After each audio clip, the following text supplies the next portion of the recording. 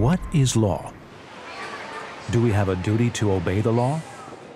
Do we need political authorities, and why? What is the rule of law? Those are perennial questions for philosophers over the ages.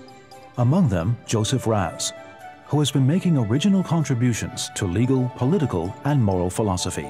He was a model of a philosopher. He was just like the statues from Athens.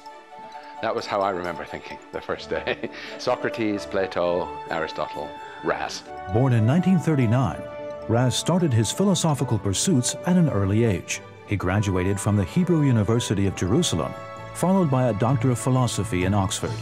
Raz grounds his theories in reason, that each individual is an autonomous being, in further developing his theses on the nature of law, authority, and political liberty.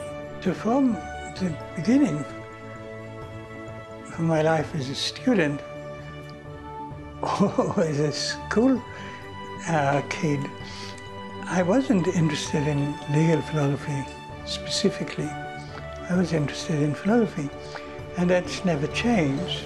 Raz spent most of his career in Balliol College, Oxford, tirelessly teaching, researching, and writing for over 50 years.